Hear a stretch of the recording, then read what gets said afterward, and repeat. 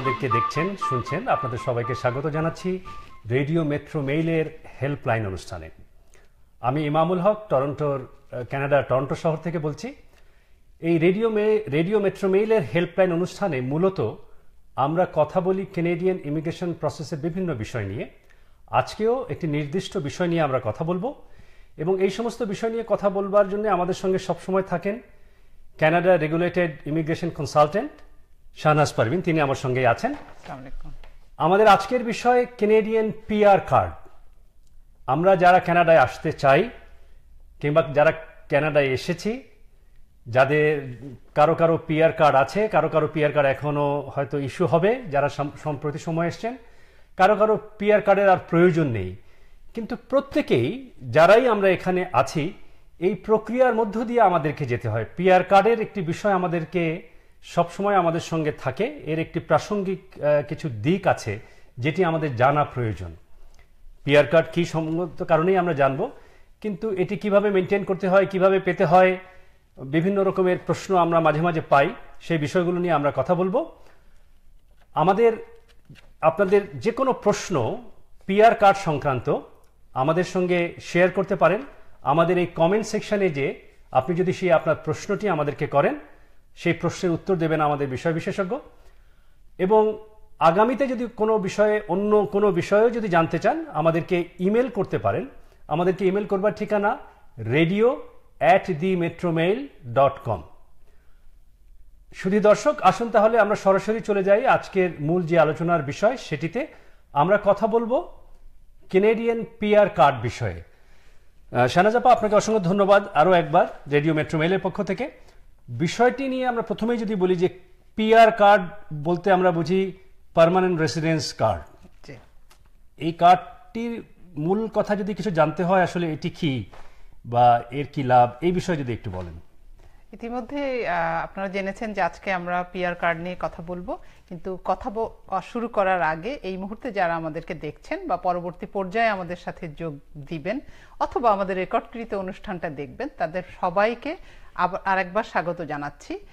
আপনারা সবাই আশা করি ভালো আছেন এবং আমাদের সঙ্গে আছেন। আর এখন আমি যদি প্রশ্নটার উত্তর দেওয়ার চেষ্টা করি যে পিআর কার্ড বা পার্মানেন্ট রেসিডেন্ট কার্ড কি।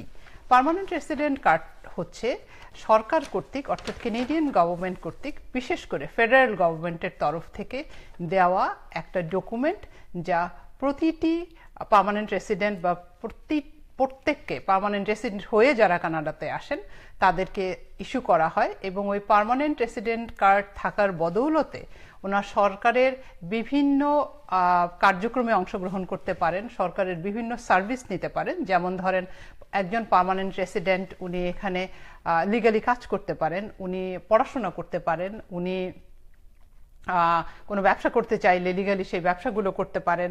এই ধরনের এছাড়াও কানাডিয়ান যে প্রোটেকশন রয়েছে, আদার যে সমস্ত ফ্যাসিলিটিস রয়েছে সবগুলোই করতে পারেন একজন পার্মানেন্ট রেসিডেন্ট। সুতরাং পার্মানেন্ট রেসিডেন্ট কার্ডের যদি আপনি জিজ্ঞাসা করেন যে কবে থেকে দেওয়া হয়েছে, পার্মানেন্ট রেসিডেন্ট কার্ডটা কিন্তু খুব বেশি পুরনো নয়। 2002 সালের আগে যারা কানাডাতে এসছেন তারা হয়তো পার্মানেন্ট রেসিডেন্ট কার্ড দেখেননি। ওনারা যেটা দেখেছেন সেটা হচ্ছে পার্মানেন্ট রেসিডেন্ট স্ট্যাটাসের একটা ডকুমেন্ট, লম্বা একটা কাগজ দেওয়া হতো। রাইট, 2002 সাল থেকে পার্মানেন্ট রেসিডেন্ট যারা আসেন তাদের জীবনকে সহজ করার জন্য একটা কার্ড ইস্যু করা হয়, এবং শুরুতে এটাকে বলা হতো মেপল কার্ড। আলটিমেটলি সেটাই পার্মানেন্ট রেসিডেন্ট কার্ড।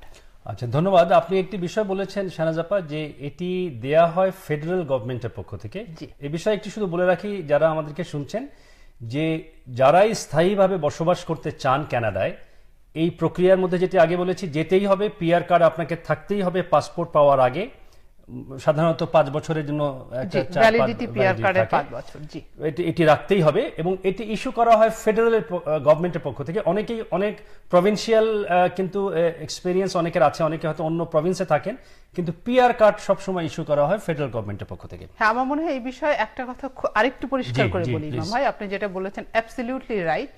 কিছু সার্ভিস আমরা পেয়ে থাকি প্রভিন্সিয়াল গভর্নমেন্টের কাছ থেকে, যেমন আপনি যদি হেলথ সার্ভিসের কথা বলেন, আপনি যেই প্রভিন্সে থাকেন সেই প্রভিন্স আপনার হেলথ সার্ভিস এনশিওর করে। আপনি যদি এডুকেশনের কথা বলেন তাহলে আপনার সেই পার্টিকুলার প্রভিন্স আপনার এডুকেশনকে এনশিওর করে, অর্থাৎ আপনি সেখানকার ফ্যাসিলিটিগুলো নিচ্ছেন। কিন্তু পার্মানেন্ট রেসিডেন্ট কার্ড অথবা পার্মানেন্ট রেসিডেন্সি, অর্থাৎ আপনি কানাডাতে থাকতে পারবেন কি না পারবেন লিগালি, সেই বিষয়টা বিবেচনা করার একমাত্র অধিকার হচ্ছে ফেডারেল গভর্নমেন্টের।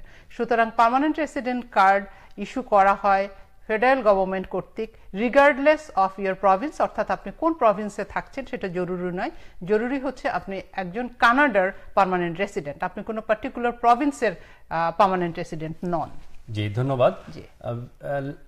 শুধু দর্শক, আমরা যারা কানাডায় আসি তাদের প্রথম পদক্ষেপই হচ্ছে ইমিগ্রেশন প্রসেস যখন শেষ হয়ে যায় আমরা অনেকেই অপেক্ষা করি কখন আমি এই পিআর কার্ডটি পাবো। অনেকে আমাদেরকে প্রশ্ন করেন, ভাই কানাডায় আমি আসছি, ল্যান্ড করব এত তারিখে, কিন্তু আমি আসার কতদিন পরে কিভাবে আমি এই পিআর কার্ডটা পাবো, কত দিনের ভিতরে পাওয়া যায় এবং এইটি পাওয়ার কোনো প্রক্রিয়া আছে কিনা সে সম্পর্কে যদি একটু বলেন।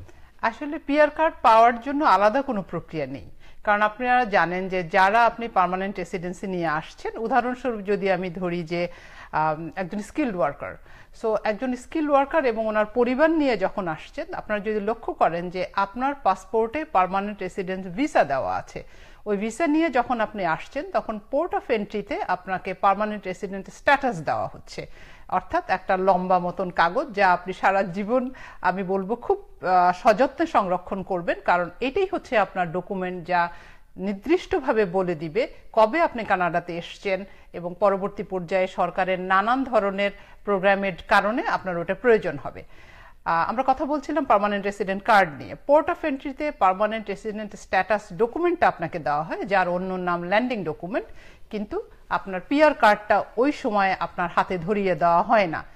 আপনার যদি ঠিকানা আগে থেকে দেওয়া থাকে, কেনেডিয়ান কোনো অ্যাড্রেস যদি অলরেডি আপনি সিআইসিকে আগে থেকে জানিয়ে থাকেন, তাহলে আশা করা যায় যে তারা বলতে আমি সিআইসিকে মিন করছি, যে মেইল করবে আপনার ওই নির্দিষ্ট ঠিকানায়।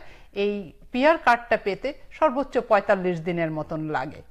যদি কোনো কারণে আপনি অ্যাড্রেস দেওয়া আছে কিন্তু ৪৫ দিনের মধ্যেও আপনি পাননি, আপনি অবশ্যই সিআইসির সঙ্গে যোগাযোগ করবেন। So that's the way to get or obtain PR card. ধন্যবাদ। শুধু দর্শক, অনেকেই আমাকে বা আমাদেরকে প্রশ্ন করেন যে আমাকে কি পিআর কার্ড পেতে হলে কানাডায় এসে থাকতেই হবে? আপনি যে ৪৫ দিনের কথা বলেন, অনেকেই আমাদের সিচুয়েশন এমন থাকে ল্যান্ড করে হয়তো তাকে ১৫ দিন পরে চলে যেতে হয়, আবার হয়তো উনি ১ মাস ২ মাস ৩ মাস বা ৬ মাস পরে আসবেন। এটি যদি খুব সংক্ষেপে বলেন যে পিআর কার্ডটা ডেফিনেটলি বাই পোস্টে আসে আপনি যে ঠিকানাটি দিচ্ছেন, কিন্তু তাকে কি সেই সময় লিগালি কি কানাডায় প্রেজেন্ট থাকতে হয়? একটু যদি লক্ষ্য করেন যে আমি বলেছি যে ২০০২ সালের আগে পিআর কার্ড ছিল না। পিআর কার্ড ইস্যু করার একটা কারণ কিন্তু রয়েছে। একদিকে হচ্ছে যে পার্মানেন্ট রেসিডেন্টদের জীবনটাকে সহজ করা, কারণ ল্যান্ডিং ডকুমেন্ট এটা একটা পেপার, এটা সবসময় আপনি নিয়ে ক্যারি করাটা অসুবিধাজনক। আর পিআর কার্ডটা হচ্ছে একটা কার্ড, এটা আপনি আপনার ওয়ালেটে রাখতে পারেন, আপনি যে কোনো জায়গায় রাখতে পারেন, সুতরাং ক্যারি করতে সুবিধে। আরেকটা বিষয় রয়েছে যে আপনি ভুলে গেলে চলবে না যে যখন আপনি কানাডাতে এসছেন এবং ল্যান্ডিং ডকুমেন্ট পেয়েছেন, you R a permanent resident of Canada.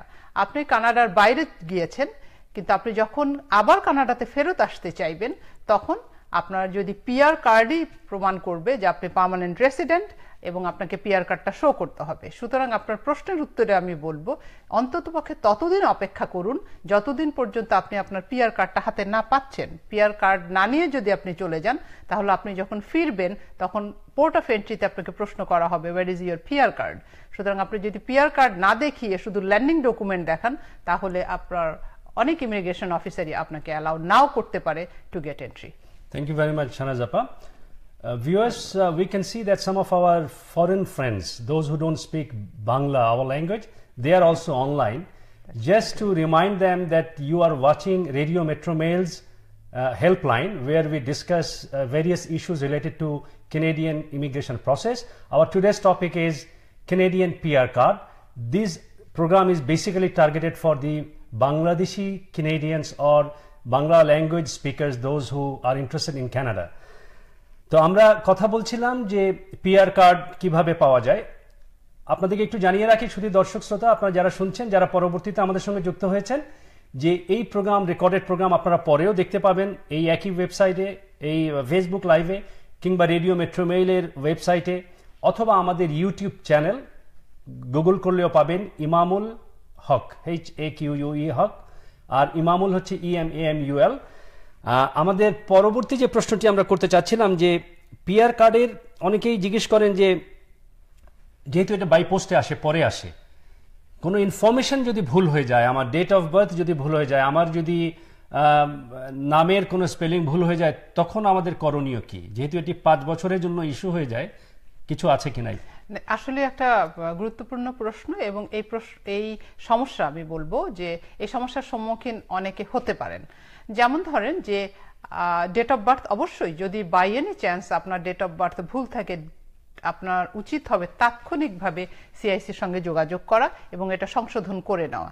যদি আপনি দেখেন যে আপনার নামের স্পেলিংয়ে গোলমাল রয়েছে, তাহলেও আপনি সিআইসির সঙ্গে যোগাযোগ করে এই জিনিসটাকে সংশোধন করে নেবেন। একটু নামের ক্ষেত্রে আমি বলবো, যেমন ধরেন অনেকের নাম হয়তো খুব বেশি লম্বা, বিশেষ করে কিছু কিছু দেশ রয়েছে যাদের সেসব দেশের মানুষের নামগুলো অনেক লম্বা। এই মুহূর্তে আমি মনে পড়ছে, আমি যদি শ্রীলঙ্কার কথা চিন্তা করি, আপনারা খেয়াল করবেন যে শ্রীলঙ্কাবাসীদের নামগুলো সাধারণত অনেক লম্বা হয়ে থাকে।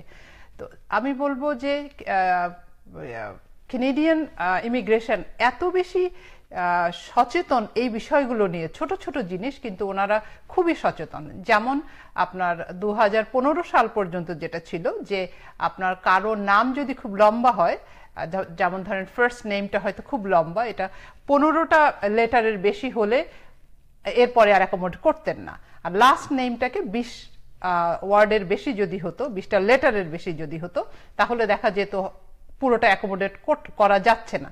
যার ফলে হচ্ছে কি, আপনার পাসপোর্টে যে নামটা রয়েছে আপনার পিআর কার্ডে সেই নামটা নেই, কারণ অ্যালফাবেট বেশি থাকার কারণে। কিন্তু এটা অ্যাকসেপ্টেবল, এটাকে মিস্টেক হিসেবে কানাডিয়ান সিস্টেম মনে করে না। তার কারণ হচ্ছে যে আপনার পিআর কার্ডে পুরোটা নাম না থাকলেও আপনার ল্যান্ডিং ডকুমেন্টে পুরোটা নাম রয়েছে এবং আপনার পাসপোর্টে রয়েছে। কিন্তু এই যে আমি বললাম যে কানাডিয়ান গভর্নমেন্ট এই ছোট ছোট বিষয়গুলোকেও অনেক বেশি সতর্কতার সাথে দেখে। 2015 সালের নভেম্বরে এসে কানাডিয়ান গভর্নমেন্ট আর একটু ফ্লেক্সিবল হয়েছে। এই বিষয়টা তারা চিন্তা করেছে যে অনেকের নাম বড় হতেই পারে, সেই কারণে এখন 15 আর 20-এর বদলে ফার্স্ট নেম 18টা লেটার পর্যন্ত আপনার পিআর কার্ডে থাকতে পারে, এবং লাস্ট নেইমের ক্ষেত্রেও তাই। 28টা অ্যালফাবেট থাকতে পারে, এবং আপনার লাস্ট নেমের ক্ষেত্রেও তাই। সুতরাং এক্ষেত্রে ভুল হওয়ার সম্ভাবনাটা কম, অ্যালফাবেটের বেশি হওয়ার কারণে কমে যাওয়ার সম্ভাবনাটা কম। তারপরেও যদি কোনো ধরনের ভুল ত্রুটি থেকে থাকে, ডেফিনিটলি সিআইসির সঙ্গে যোগাযোগ করলে তারা এটা সংশোধন করে দেয়। ধন্যবাদ। আমার কাছে আরেকটি প্রশ্ন আছে, সেই প্রশ্নের আগে আমাদের কাছে কিছু প্রশ্ন এসছে। মাসুম চৌধুরী, আপনি কোত্থেকে প্রশ্ন করছেন আমরা বুঝতে পারছি না, মনে হচ্ছে বাংলাদেশ থেকে করছেন। আপনি জানতে চেয়েছেন how much need English efficiency for Canadian for immigration, মানে আপনি কানাডাতে ইমিগ্রেট করতে চান, সেজন্য ইংরেজির দক্ষতা। আমার মনে হয় সেটি যদিও অন্য বিষয়, বাট সংক্ষেপে যদি আপনি একটু বলতে চান বলে দিতে পারেন। হ্যাঁ, আমি একটু বলবো যে নির্ভর করছে আপনি কিভাবে কানাডাতে আসতে চাচ্ছেন। আমরা বহুবার আলোচনা করেছি যে বিভিন্ন ভাবে কানাডাতে আসা যায়। যদি আপনি ইন্টারন্যাশনাল স্টুডেন্ট হিসাবে আসেন, তাহলে ইংরেজির এক ধরনের দক্ষতা লাগবে, সেক্ষেত্রে একাডেমিক দিতে হবে। আপনি যদি ইমিগ্রেশন নিয়ে আসতে চান, তাহলে জেনারেল ট্রেনিং দিতে হবে। আপনি যদি ট্রেড স্কিল্ড ওয়ার্কার হিসেবে আসতে চান, তাহলে আপনার ইংরেজির দক্ষতা কম হলেও চলবে। আপনি যদি ভিজিটর হিসাবে আসতে চান, আপনি ইংরেজি জানেন কিনা আদৌ কোনো ব্যাপার নয়, রাইট? তো সুতরাং নির্ভর করছে যে আপনি কিভাবে কানাডাতে আসেন। ধন্যবাদ সানার ভাই। ভিউয়ার্স, আপনারা যারা আমাদেরকে দেখছেন শুনছেন, তাদেরকে একটু জানিয়ে রাখি যে কেউ আমরা যারাই কানাডায় আসি, আমি আগেও বলেছি যে আমাদের পিআর কার্ডের এক্সপেরিয়েন্স আছে বা যাদের নাই তাদের হবে। প্রশ্ন একটি থাকে, যারাই আসছেন স্থায়ীভাবে বসবাসের জন্য, আমি স্থায়ীভাবে বসবাসের জন্য কানাডায় আসছি, আমাকে পাসপোর্ট না দিয়ে পিআর কার্ড দেওয়া হচ্ছে, আমি তো সেই দেশের নাগরিক হওয়ার জন্য এসেছি। এই যে পিআর কার্ড দেওয়া হচ্ছে, এর মানে কি, মানে আমার পিআর কার্ড থাকা মানে কি কি করতে পারি, কোনো আমার কাজের আমার কোনো সীমাবদ্ধতা আছে কিনা, যে একজন পিআর কার্ড হোল্ডার এবং পাসপোর্ট হোল্ডারের ভিতরে কোনো অধিকারের দিক থেকে, কাজের সুযোগের দিক থেকে কেন পিআর কার্ড দেওয়া হয়, এটা যদি একটু পরিষ্কার করে বলেন। আমি যদি আপনাকে ঠিকমতো বুঝে থাকি, আপনি বোধহয় জানতে চাচ্ছিলেন যে একজন পার্মানেন্ট রেসিডেন্টের সঙ্গে একজন কানাডিয়ান সিটিজেনের কোনো পার্থক্য রয়েছে কিনা অধিকারের ক্ষেত্রে, কাজ পাওয়ার ক্ষেত্রে। আসলে আমি বলবো যে একটা পার্থক্য রয়েছে বা কিছু পার্থক্য রয়েছে, সেটা খুবই সীমিত। যেমন কাজের ক্ষেত্রে কোনো পার্থক্য নাই, আপনি একজন কানাডিয়ান সিটিজেন হন অথবা একটা পার্মানেন্ট রেসিডেন্ট হন, আপনি লিগ্যালি কাজ করতে পারেন, আপনি পড়াশোনা করতে পারেন, আপনি আপনার ব্যবসা চালাতে পারেন। কিন্তু দুই একটা জিনিস আপনি করতে পারেন না যতদিন পর্যন্ত আপনি কানাডিয়ান সিটিজেন না হচ্ছেন। এখন কথা হতে পারে সেই দুই একটা জিনিস কি? একটা হচ্ছে আপনি you can't caste your vote, আপনি ভোট দেওয়ার ক্ষমতা রাখেন না, অথবা আপনি কোনো পলিটিক্যাল অফিসকে রুল করতে পারেন না বা রান করতে পারেন না, এটা একটা বিষয়। আরেকটা ব্যাপার হচ্ছে যে কিছু কিছু চাকরির ক্ষেত্রে, যদিও আমি বলেছি যে আপনি এখানে লিগালি কাজ করতে পারেন, কিন্তু কিছু কিছু কাজের ক্ষেত্রে, যেমন ধরেন আপনি আরসিএমপিতে যেতে চান, পুলিশে যেতে চান, আর্মিতে যেতে চান, এবং সরকারি কিছু কিছু কাজ রয়েছে যে যে জায়গায় যেতে হলে আপনাকে কানাডিয়ান সিটিজেন হতে হবে। মূলত এর বাইরে আর তেমন কিছু নেই যে একজন পার্মানেন্ট রেসিডেন্ট যেটা করতে পারে একজন কানাডিয়ান সিটিজেন সেটা করতে পারে না। সুতরাং মোটামুটি সবকিছুই, সব অধিকারের দিক থেকে, কাজের সুযোগের দিক থেকে সবকিছুই করা সম্ভব। ছোট ছোট কিছু বিষয়, যেমন খুব কনফিডেন্সিয়াল যে বিষয়গুলো সরকারের, সেসব জায়গায় হয়তো অ্যাপ্লাই করার যোগ্যতা হয়তো থাকবে না, কিংবা বিবেচনার ক্ষেত্রে তারা একটু সুযোগ পাবে, পিছিয়ে থাকবে।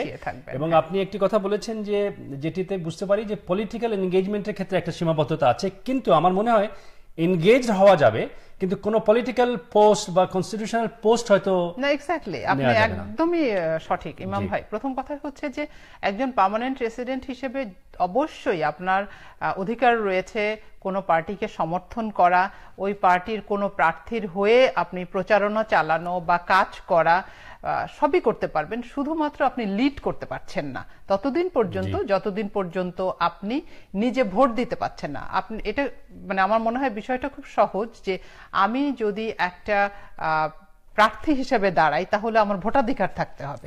ঠিক একইভাবে যখন আপনার ভোটাধিকার থাকছে না, দাঁড়াতে পারছেন না, কিন্তু আদার দেন দ্যাট আপনি অবশ্যই you R a political being as well. ধন্যবাদ শাহনাজ আপা। শুধু দর্শক, আমরা একটু জানিয়ে রাখি পরবর্তী প্রশ্নে যাওয়ার আগে যে আগামী বুধবার এই একই সময়, টরন্টো সময় সকাল 11টা এবং বাংলাদেশ সময় রাত 9টায় আমরা আপনাদের বিভিন্ন রকমের প্রশ্ন, শুধু পিআর কার্ড নয়, কানাডিয়ান ইমিগ্রেশন প্রসেসের যে কোনো রকমের প্রশ্ন আপনারা আমাদেরকে পাঠাতে পারেন। আমাদের কাছে ইতোমধ্যে অনেক প্রশ্ন আছে, আপনারা পাঠাতে পারেন radio@themetromail.com এই ঠিকানায়, অথবা আমাদের ফেসবুকের কমেন্ট সেকশনে যেও প্রশ্ন পাঠাতে পারেন। সেই সমস্ত প্রশ্ন নিয়ে আমরা একটি নির্দিষ্ট এপিসোড করব আগামী বুধবার, সেখানে সমস্ত প্রশ্নের উত্তর দেওয়া হবে। আমি এবার একটু যদি আপনার কাছে আসি, আগের প্রশ্নে যাওয়ার আগে আমি কি একটু সংযোজন করতে পারি রিগার্ডিং কোয়েশ্চেন সেশন? আমি আমার দর্শকদেরকে অনুরোধ করব বা আমাদের দর্শকদেরকে অনুরোধ করব যে আপনারা যখন প্রশ্ন করবেন একটু যদি লক্ষ্য করেন যে ইতিমধ্যেই আমরা কিছু বিষয় নিয়ে আলাপ করেছি, যেমন আমরা এক্সপ্রেস এন্ট্রি নিয়ে কথা বলেছি, আমরা স্টাডি ইন কানাডা নিয়ে কথা বলেছি, আমরা ফ্যামিলি স্পন্সরশিপ নিয়ে কথা বলেছি, আমরা সুপার ভিসা নিয়ে কথা বলেছি, আমরা টেম্পোরারি রেসিডেন্ট অর্থাৎ টিআরভি, টেম্পোরারি রেসিডেন্ট ভিসা বা ভিজিটার ভিসা নিয়ে কথা বলেছি। আপনারা যদি কাইন্ডলি যখন প্রশ্ন করবেন এই বিষয়গুলোর মধ্যে করেন, কারণ আরো অনেক বিষয় রয়েছে যা আমরা আসলে আলোচনা করিনি। সুতরাং আমরা চাচ্ছিলাম যে আমরা কোনো বিষয় নিয়ে আলোচনা করেছি, আপনাদের মনে প্রশ্ন রয়েছে, কোনো ক্লারিফিকেশন রয়েছে, তখন হয়তো আমরা সেটা করব। সুতরাং যে বিষয়গুলো নিয়ে আমরা আলোচনা করেছি, আপনারা যদি অনুগ্রহ করে সেই বিষয়গুলোর মধ্যে থেকে কোনো প্রশ্ন আপনাদের থেকে থাকে করেন, আমাদের মনে হয় আমাদের উত্তর দিতে একটু সুবিধা হয়। ধন্যবাদ। শুধু দর্শক, আপনাদেরকে আরেকবার একটু মনে করিয়ে দিই, আপনারা যারাই প্রশ্ন করছেন তারা যদি একটু আপনাদের নামের সঙ্গে প্রশ্নের সঙ্গে যদি কোত্থেকে প্রশ্ন করছেন আমাদেরকে বললে প্রশ্নের উত্তর দিতে হয়তো সুবিধা হয়। আমি দেখতে পাচ্ছি আকাশ জামান প্রশ্ন করেছেন। তিনি প্রশ্ন করেছেন উনি have any chance to get PR, মানে ওনার সুযোগ আছে কিনা কানাডায় পিআর হওয়ার। 4 বছরের ডিপ্লোমা উনি করেছেন, স্টুডেন্টস ফ্রম কম্পিউটার সায়েন্স। এইটুকু ইনফরমেশন দিয়ে বোধহয় এটা বলা ঠিক হবে না। বোঝা যাচ্ছে যে আপনি সাম্প্রতিক কোনো এক সময়ে কম্পিউটার সায়েন্সে 4 বছরের ডিপ্লোমা শেষ করেছেন। আমি ব্যক্তিগতভাবে মনে করি সম্ভাবনা তো আছে, আপনার বয়স কম, ধরে নিচ্ছে আপনার বয়স কম, তরুণ। আমি এটাই বলতে যাচ্ছিলাম। জি, ধন্যবাদ। আরেকটি বিষয়, আমাদের অনেকে হয় যারা পিআর কার্ড যাদের আছে, অনেক সময় আমরা ট্রাভেল করি, ট্রাভেল করার পরে যখন ফিরে আসবার সময় দেখি আমার পিআর কার্ড এক্সপায়ার করেছে কিংবা পিআর কার্ড নেই, সেই ক্ষেত্রে আবার কানাডায় আসার ব্যবস্থাটা কি? প্রশ্নটা হচ্ছে এরকম যে আপনি এই মুহূর্তে, আমি ধরে নিচ্ছি যে আপনি ট্রাভেল করতে কানাডার বাইরে গিয়েছিলেন এবং একটা সময় যখন আপনি কানাডাতে ফেরত আসতে চাচ্ছেন তখন আপনি দেখলেন যে আপনার পিআর কার্ড এক্সপায়ার করেছে। এটাই তো সিচুয়েশন। এই যদি সিচুয়েশন হয়, কানাডিয়ান গভর্নমেন্ট আপনাকে আরেকবার অ্যালাউ করবে যে হ্যাঁ আপনি কানাডায় আসেন। তার কারণ হচ্ছে আপনার পার্মানেন্ট রেসিডেন্ট কার্ডের ভ্যালিডিটি চলে গিয়েছে, কিন্তু আপনার পার্মানেন্ট রেসিডেন্সি স্ট্যাটাস এখনো চলে যায়নি। সুতরাং আপনি কানাডাতে আসতে পারেন। সেক্ষেত্রে যেহেতু আমি বলেছি যে পিআর কার্ড এক্সপায়ার্ড যদি হয়, আপনি পিআর কার্ড দেখিয়ে আর পার্মানেন্ট রেসিডেন্ট হিসাবে কানাডাতে ইন করতে পারছেন না, সেক্ষেত্রে আপনাকে যা করতে হবে সেটা হচ্ছে আপনাকে ট্রাভেল ডকুমেন্টের জন্য অ্যাপ্লিকেশন করতে হবে এবং সেখানে আপনাকে একটা ব্যাখ্যা দিতে হবে। আমি বারবার করে বলি যে যখনই আপনারা কোনো কিছুর জন্য আবেদন করবেন তখন আপনার অবস্থানটাকে, কেন আপনি সঠিক সময়ে অর্থাৎ পিআর কার্ড ভ্যালিড থাকাকালীন অবস্থাতে কানাডাতে আসতে পারেননি তার একটা ব্যাখ্যা দিয়ে নির্দিষ্ট ফর্ম রয়েছে, সেখানে কিছু ফিস রয়েছে, সে সমস্ত কিছু পূরণ করে আপনি যদি কানাডিয়ান গভর্নমেন্টকে জানান তাহলে there is every possibility you will get your travel document এবং সেই ট্রাভেল ডকুমেন্ট নিয়ে অবশ্যই আপনি কানাডাতে আসবেন। এবং উনি তখন যে দেশেই থাকেন না কেন সেই দেশের কানাডিয়ান হাই কমিশন বা এমবাসিতে যে এটা করতে হয়, তাই তো? খুব খুব ভালো কথা বলেছেন ইমাম ভাই, যে এই প্রশ্নটা অনেকের মনে হতে পারে আমি কোথায় করব ট্রাভেল ডকুমেন্টটা, আমি কার কাছে চাইবো। অ্যাবসলিউটলি রাইট আপনি, যে আপনি যখন যে দেশে আছেন, যে দেশের থেকে আপনি দেখছেন যে আপনার পিআর কার্ড এক্সপায়ার করেছে এবং আপনি কানাডাতে ফেরত আসতে চাচ্ছেন, জি ওখান সংশ্লিষ্ট কানাডিয়ান হাই কমিশন মাধ্যমে আপনাকে কাজটা করতে হবে। জি, আমরা অনেক সময় শুনি যে অনেকের পিআর কার্ড ছিল এখন নাই, এর মানে হচ্ছে তারা পিআর কার্ড বা পিআর পার্মানেন্ট রেসিডেন্ট স্ট্যাটাসটা হারিয়েছেন। এটি কি ধরনের ক্ষেত্রে এটা হয়, মানে কোন কোন ক্ষেত্রে যে মানুষ পিআর কার্ড মানে পিআর স্ট্যাটাসটা হারিয়ে ফেলে? এখানে দুটো বিষয় আসলে আমার মনে হয় রয়েছে এবং একটু পরিষ্কার করে বলা দরকার। একটা হচ্ছে পিআর কার্ড আর একটা হচ্ছে পিআর স্ট্যাটাস। পিআর কার্ডটা দেওয়া হয় 5 বছরের জন্য, আর পিআর স্ট্যাটাসটা কিন্তু আপনি সারা জীবন ইচ্ছে করলে মেনটেন করতে পারেন। আমি অনেক কমিউনিটির মানুষকে দেখেছি, এই মুহূর্তে যদি আমি উদাহরণস্বরূপ বলি চাইনিজ কমিউনিটি, যে বছরের পর বছর ওনারা পার্মানেন্ট রেসিডেন্ট হয়েই কানাডাতে থাকছেন।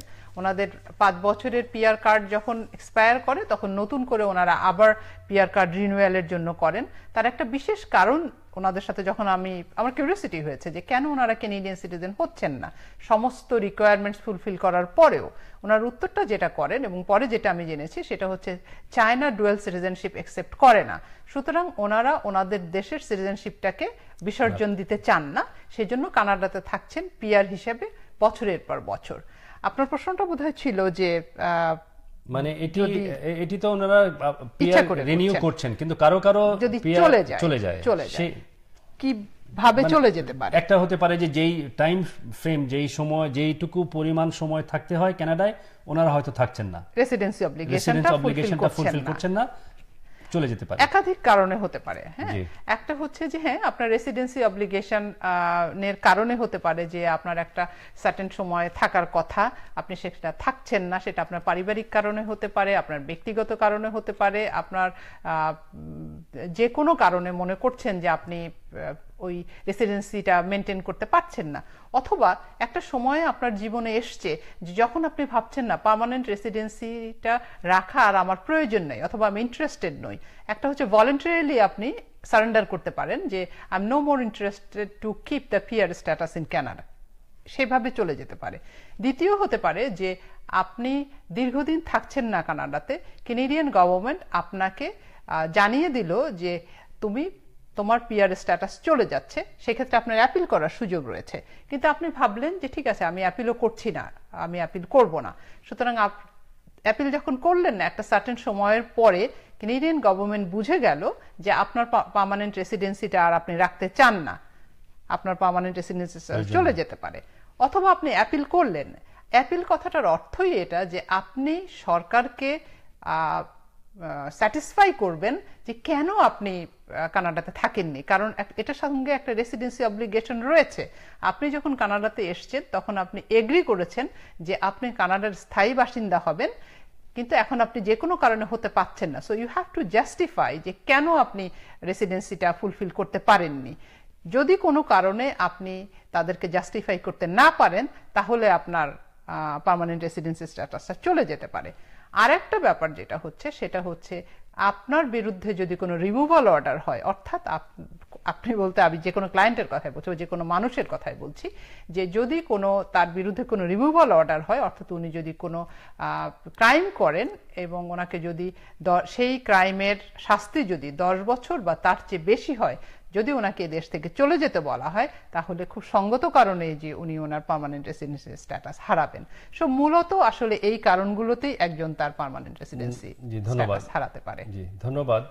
শুধু দর্শক, পার্মানেন্ট রেসিডেন্সি কার্ড বা পিআর কার্ড হারানোর সুযোগ আছে, যদিও এটির সম্ভাবনা খুবই কম, কারণ আমরা ধরে নিচ্ছি আমরা যারা এখানে আসছি নিশ্চয়ই কোনো ক্রাইম কিংবা এর সঙ্গে যুক্ত হব না কিংবা সেরকম সিচুয়েশনে আসবে না। কিন্তু আরেকটি বিষয় আছে অনেকের, যে 4 সদস্য বিশিষ্ট পরিবার তারা আসলো কিংবা 6 সদস্য, কিন্তু পরিবারের মূল যিনি, তার ব্যবসায়িক কারণ হোক, চাকরির কারণে হোক বা জীবনের যে কোনো প্রয়োজনে তাকে চলে যেতে হচ্ছে, কিন্তু বাচ্চারা আছে, স্ত্রী আছে, স্পাউস আছে।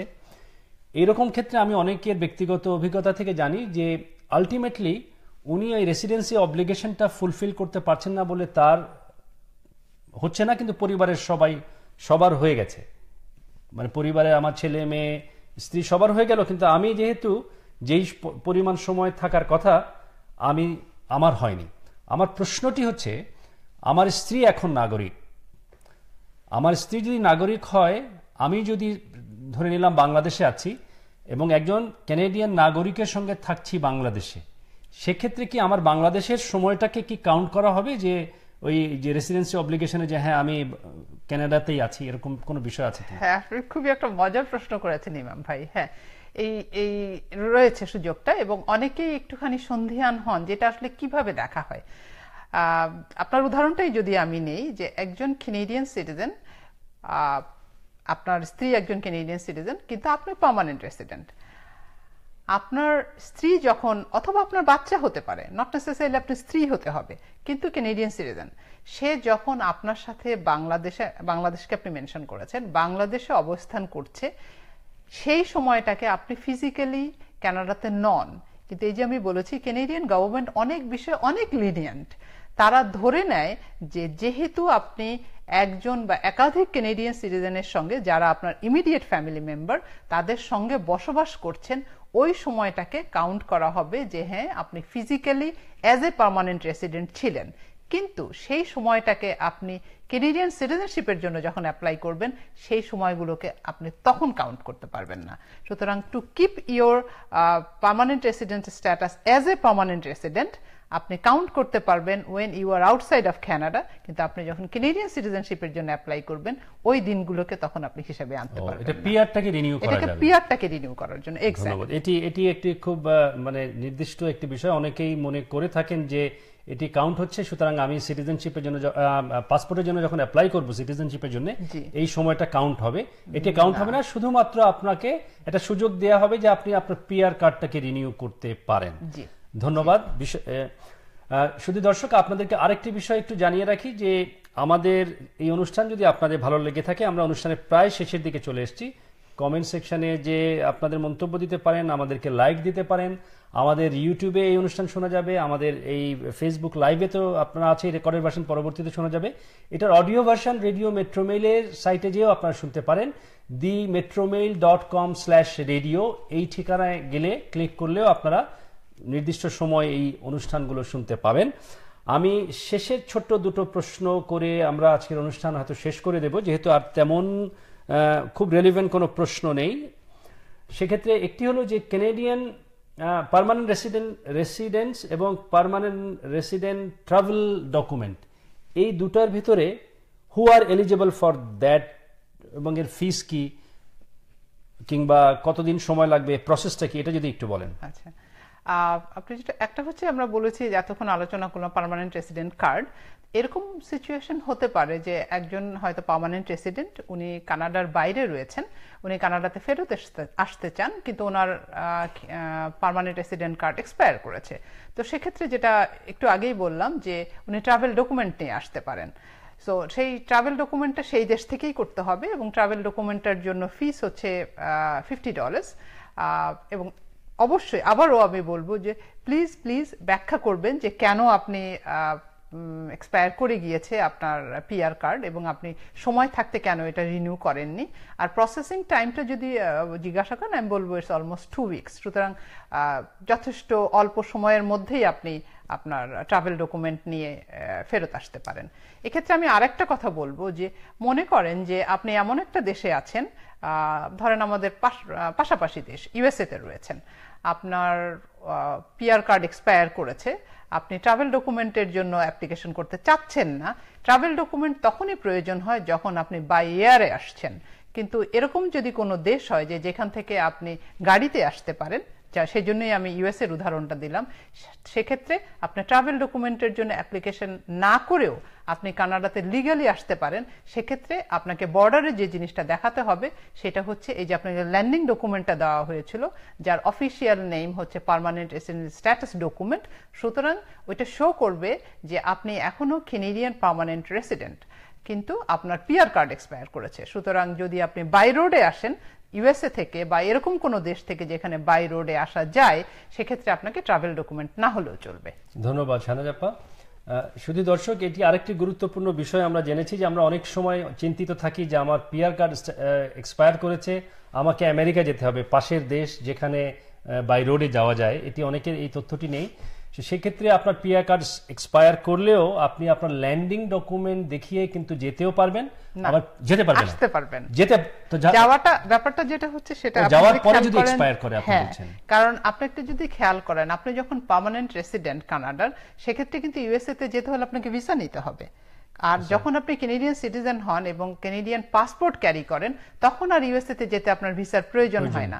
সিচুয়েশনটা যদি এরকম হয় যে আপনি ভিসা নিয়ে গিয়েছেন, কিন্তু আপনি ভিসা কিভাবে নিয়েছিলেন? আপনি নিয়েছিলেন অ্যাজ এ পার্মানেন্ট রেসিডেন্ট, কিন্তু আপনি ওখানে যাওয়ার পরে আপনি যেটা দেখলেন যে আপনার পার্মানেন্ট রেসিডেন্ট কার্ড এক্সপায়ার করেছে। তো সেক্ষেত্রে যখন আপনি ফেরত আসবেন, আপনার পার্মানেন্ট রেসিডেন্ট স্ট্যাটাস ডকুমেন্টটা দেখালেই চলবে। সুতরাং ফিরে আসবার ক্ষেত্রে মানে কানাডায় এন্ট্রির জন্য আপনাকে আর পিআর কার্ড এক্সপায়ার করে যদি থাকেও বাই রোডে, শুধুমাত্র আপনার ল্যান্ডিং ডকুমেন্ট থাকলেই আপনি কানাডায় ঢুকতে পারবেন। এই তথ্যটি আমাদের অনেকের কাছে নেই, আমরা অনেক সময় এটি ভুল করি। মাসুম চৌধুরী একটি প্রশ্ন করেছেন, আমি সেই প্রশ্নের উত্তর আমি দিয়ে দিই যে আমাদের আসলে সিআইসি কানাডিয়ান সরকারের যে ইমিগ্রেশনের ওয়েবসাইট আছে, সেখানে আসলে কোন বয়সে কত পয়েন্ট, কি কে কোথায় অ্যাপ্লাই করতে পারেন, কি কি ক্যাটাগরি আছে, সব বিষয়গুলো আছে।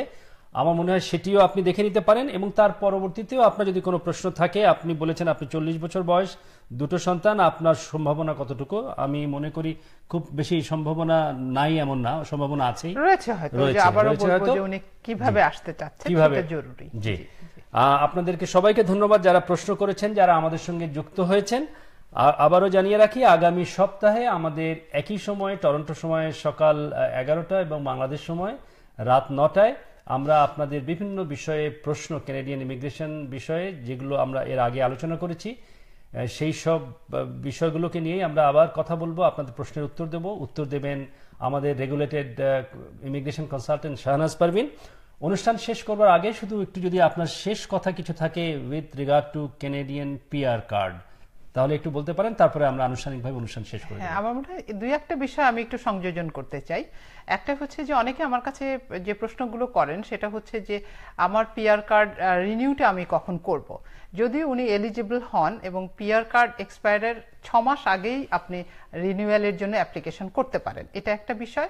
আরেকটা বিষয় যেটা, সেটা হচ্ছে যে অনেকে আসেন যে আমার পিআর কার্ড রিনিউ করা প্রয়োজন, আবার আমার দেশে একটা ইমার্জেন্সি হয়েছে, আমাকে চলে যেতে হবে। নর্মালি পিআর কার্ড রিনিউয়ালের ক্ষেত্রে অনেক ক্ষেত্রেই দেখা যায় যে প্রায় 3 মাসের মতন সময় লেগে যায়, কিন্তু ওনার কাছে 3 মাস সময় নেই, উনি খুব দ্রুত রিনিউ করতে চাচ্ছেন। তাহলে কি করণীয়? সাধারণভাবে পিআর রিনিউয়ালের যে সময় 3 মাস যেটা আমি বলেছি, কিন্তু আর্জেন্ট পিআর কার্ড রিনিউয়ালও করা যায়। সেক্ষেত্রে এগেইন আপনাকে জাস্টিফাই করতে হবে যে কেন আপনার বিষয়টাকে আর্জেন্টলি ওনারা দেখবেন। তবে যদি আপনি কারণ দর্শাতে পারেন, আপনি যেতে চান, সেই প্লেনের টিকিট বা কনফার্মেশন এরকম কিছু ডকুমেন্ট দিতে পারেন। আমার অভিজ্ঞতা থেকে দেখেছি আমি, সেটা হচ্ছে যে আর্জেন্ট পিআর কার্ড রিনিউয়ালটাও খুবই সম্ভব, সহজ এবং যথেষ্ট দ্রুত হয়। সুতরাং আবার যদি আমি ফেরত যাই যে কানাডিয়ান গভর্নমেন্ট বা কানাডিয়ান ইমিগ্রেশন খুবই সেন্সিটিভ, শুধুমাত্র আপনাদের প্রয়োজনটাকে ব্যাখ্যা করতে হবে। Last but not the list যেটা বলবো, পিআর কার্ড আর পিআর স্ট্যাটাস এক জিনিস নয়। আপনার পিআর কার্ড এক্সপায়ার করে যেতে পারে, কিন্তু আপনার পিআর স্ট্যাটাস এক্সপায়ার করে না। অনেকেই খুব চিন্তিত হয়ে যান যে আগামী 15 দিনের মধ্যে আমার পিআর কার্ড এক্সপায়ার করে যাচ্ছে, আমি তো এখনো আমার নতুন কার্ড পেলাম না বা আমি রিনিউ করতে পারিনি, তাহলে কি আমি ইলিগাল হয়ে গেলাম, কানাডার থেকে আমি লিগালি থাকছি না? তাদের জন্য বলবো চিন্তার কোনো কারণ নাই। আপনার পিআর কার্ড এক্সপায়ার করছে, আপনার পিআর স্ট্যাটাস এক্সপায়ার করছে না। সুতরাং রিল্যাক্স, এবং যখন আপনার প্রয়োজন হবে পিআর কার্ড রিনিউ করার, ডেফিনেটলি আপনি করে নেবেন। ধন্যবাদ শাহনাজ আপা। বিষয়টি হলো যে পিআর কার্ড এক্সপায়ার করা মানে হচ্ছে যে আপনি এখন কানাডার বাইরে যাওয়া এবং কানাডা থেকে আসাটা আপনার সীমাবদ্ধতা আছে, কিন্তু আপনার অন্যান্য অধিকার, অন্যান্য যে স্ট্যাটাস সেটি বলবৎ আছে, সেটি নিয়ে দুশ্চিন্তার কোনো কারণ নেই। আপনাকে অসংখ্য ধন্যবাদ। আপনারা যেখান থেকে, পৃথিবীর যে প্রান্ত থেকে আমাদের সঙ্গে যুক্ত হয়েছেন, আমাদের অনুষ্ঠান দেখছেন, সবাইকে অসংখ্য ধন্যবাদ। এবং সেই সঙ্গে জানিয়ে রাখি, আগামী বুধবার একই সময়ে আমরা আপনাদের সামনে হাজির হব, কানাডার টরন্টো সময়ে সকাল 11টা এবং বাংলাদেশ সময় রাত 9টায়। আমরা আপনাদের বিভিন্ন প্রশ্নের উত্তর দেব কানাডিয়ান ইমিগ্রেশন প্রসেসের। আমাদের সঙ্গেই থাকবেন আশা করি। সবাইকে শুভেচ্ছা জানিয়ে আমরা আজকের অনুষ্ঠান এখানেই শেষ করছি। আগামী অনুষ্ঠান পর্যন্ত আপনারা ভালো থাকবেন।